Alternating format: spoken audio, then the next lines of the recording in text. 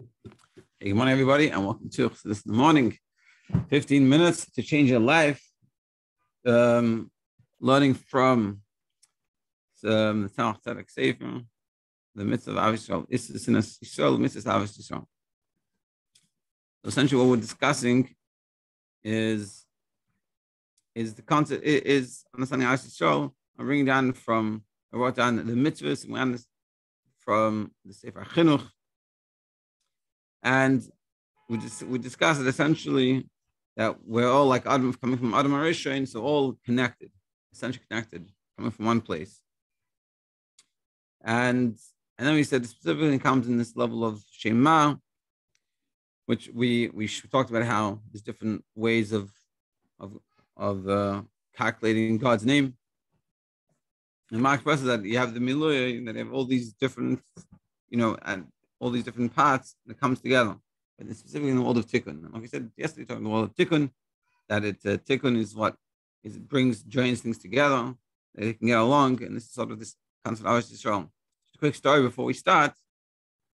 There was a chassid, can't remember where he lived. It was just before the war, and I think he could have been running away from the war or something, and he came to a town. And it was freezing. He was exhausted. He was finished.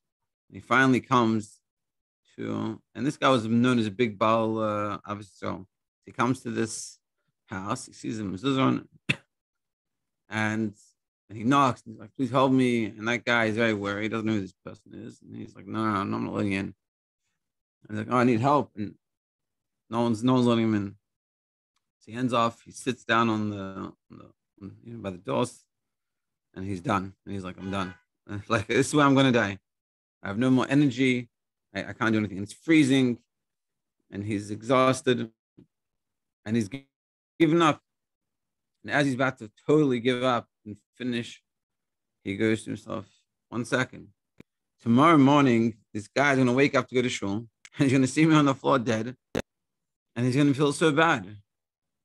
How can I do that to him?"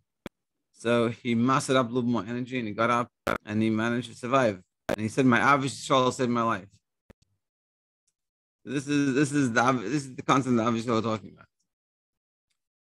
Okay, so let's continue. On page 18 in this sefer, and wherever else you are.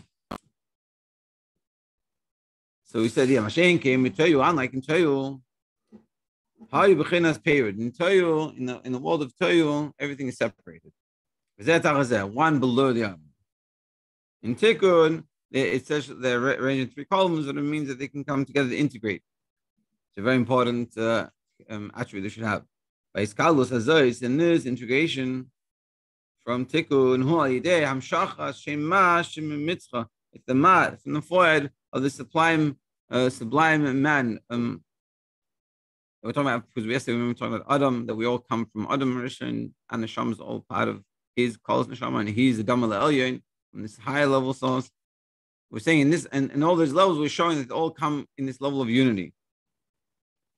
Shubichinas Ein Sof, which is coming from the level of Ein Sof, coming down into Atzilus. Hakel Kol Ishtashus, which included in this Ein Sof is the whole Seder Ishtash, everything.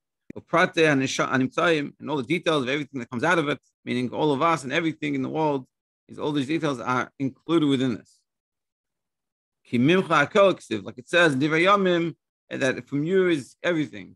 Everything that comes out is coming from that place. So even though what we see here is separateness and different parts and different levels and different worlds and different people and different things, in our source we're all one.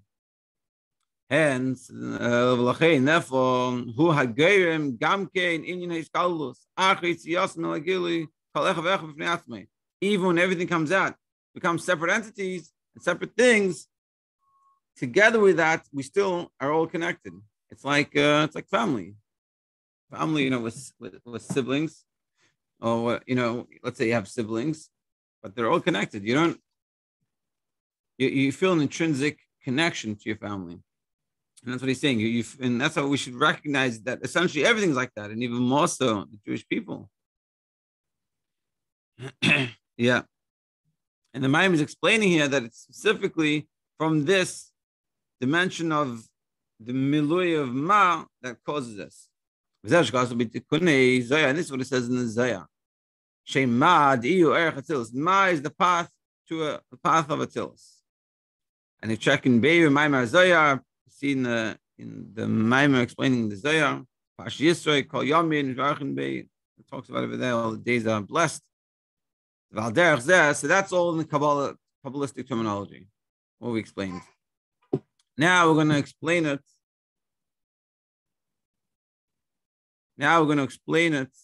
As it is in terms of us. This is all understood by the neshamas of the Yidden.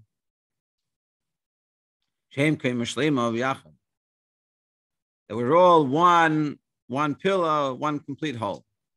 The Hainu meaning neshamas Adam Rishon he Palusam. That the neshama Adam Rishon is encompassing all of us. Even though Adam Rishon, like all of us, we all have different parts. So how are we saying that we're all really one? Really, we're all connected, we're all encompassed one from the other. Like for example, a guf, echad, like one body. Even though in your body, the person, we have our fingernails, we have our hair, we have our arms, we have our legs, all these different things. Nevertheless, nevertheless, they all come one from the other, all connected. How are we connected? In the hand, there's life force that's similar to the foot. I did rhythm through the veins that connects, that it comes from the heart and it pushes blood around everywhere, the whole body. So to all other limbs, we're all connected. That even though they're separate things, but they're all really connected together. Like it's known. It's like you heal one limb from putting an injection in a different part of the limb. Mitad eruv hadamim, because the blood mixing. Or you put you get a blood transfusion in your arm, and it affects the whole body. So even though the separate parts, they're all connected. In this interrelation,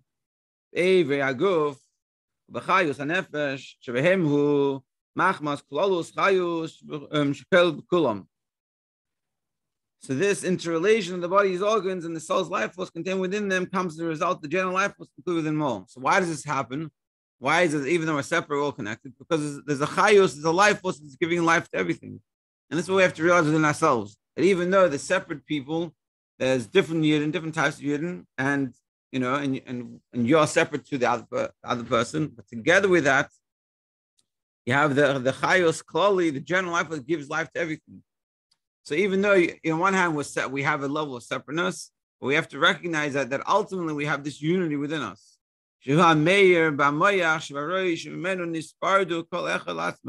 shines in the head and in the mind, and from there it spreads out to everything. So we're all really, it becomes connected. And this is like, for example, the hiyuli, which is like, it's like, in science, the hiyuli says over here is like referring to a matter that exists in a primeval uniform state. It's like sort of atoms, that everything in its source is like made up of atoms. So what he's saying is that ultimately you go to the depth, it's all one thing, meaning, so to speak, it's all a lakus. That you go to the depth of us, that even though you see yourself and someone else is separate, but if you recognize that really, if you go a little higher, a little deeper, you recognize all one. Just like family. When you look at your family, there's an aspect of your family that you're separate, that one person is different than the other. Your brother and your sister, and they're all different. But really, you go a little deeper, they're all connected. All come from the same parents. We all have this connection. That's what we're saying here. That even though the Jewish people as a whole is differences, there's, so to speak, the toenails and the head and the feet, and that's representing different types of Yidden. But together with that, just like in the family, you go a little deeper, we all come from the same source, and we're all coming from the same place.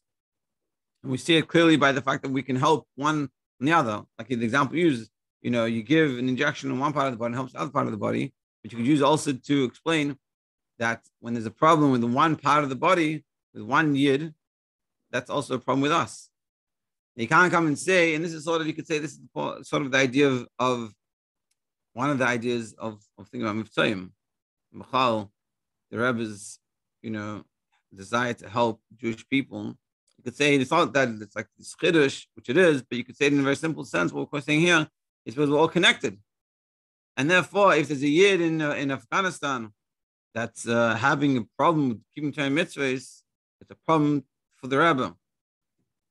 Because the Rebbe feels it. That's like the Arizal we said. Arizal would say tikkun, would say vidui, even in anything wrong. So why did you vidui? Because there's a yid that did something wrong, and we're connected, and he feels it. And so to hear with the Rebbe, you give the example of the Rebbe, example of all of us, that ultimately when we see a yid then they're lacking in something, we have to recognize that lacking in something, not just lacking in them, it's lacking in us. We're not complete within ourselves. And besides the fact we probably know for ourselves that we're not complete within our own avodah. But we have to recognize that I have to do my avodah, not just for myself, but for everyone. Yeah, and that ultimately everything is a deeper source, it's all the same. And therefore, the mind, and therefore the mind, like the example we talk about the Rebbe, which is like more like the mind, they feel all what's going on. Okay, and by the mind, the pain of the hand or the foot are equal.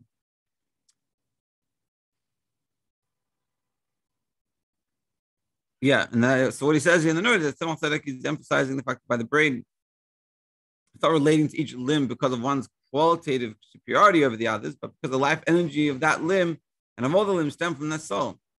So, but essentially what we're saying is it's connected, and therefore you feel everything. You say, so too, the Rebbe was on this level that he was like the brain, that he feels everything, and think about it within yourself. In your mind, you feel the pain. Sometimes when you stub your toe, it hurts a lot more than when you stub your hand.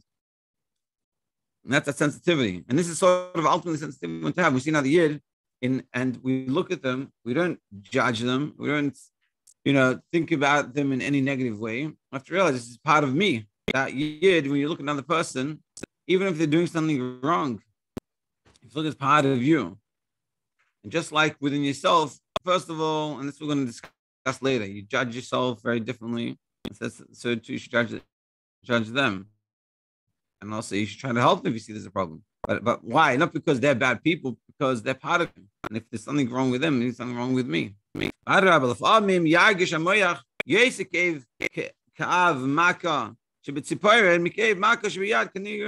says, it's very something to see very clearly. Sometimes it hurts a lot more when you hurt your toenail than when you hurt your hand. Similarly, so too with the Adam Rishon, include within the dimension of all parts of the soul. Coming as a result of the source of his soul's vitality. He's coming from Chachma Ilah of Adam Elyon, which is a high level of the Likus, coming from Adam Elyon, and therefore it's encompassed within it everything. That unites with Hashem's Chachma. So you go up to a level where everything becomes united. Like it says, he needs wisdom of one. So on Adam Rishon, and that level of Adam Rishon is a oneness that's coming. And from there, it's expressing itself. So to speak, when we tap into that source, we would be able to feel this interconnection. Even though we're not over there necessarily, and we don't feel that, we have to know that that's how it is. Yeah. We'll stop here and we'll continue tomorrow. So again, a good lesson to think about when you see someone, instead of running to judge, when we look at them, or really the Aveda is when we look at someone, we have to see within ourselves how we react to that person. See someone doing something wrong or someone doing something good, whatever it is, or with ourselves. How do we look at them and how to react to them?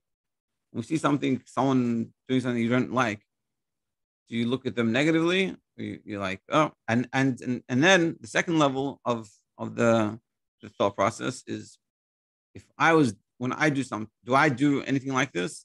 And how do I react to myself when I do it?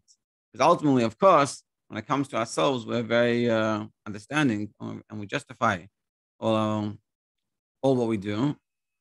But are we doing that to the same extent as someone else? That's really the question. And ultimately, really, it's an important lesson to recognize that we don't know what's going on in anyone else's lives. And even though you might see something going wrong or they're doing something wrong, don't be so quick to judge. You don't know the backstory. Yeah, everyone should have an amazing day. And yeah, thank you for joining.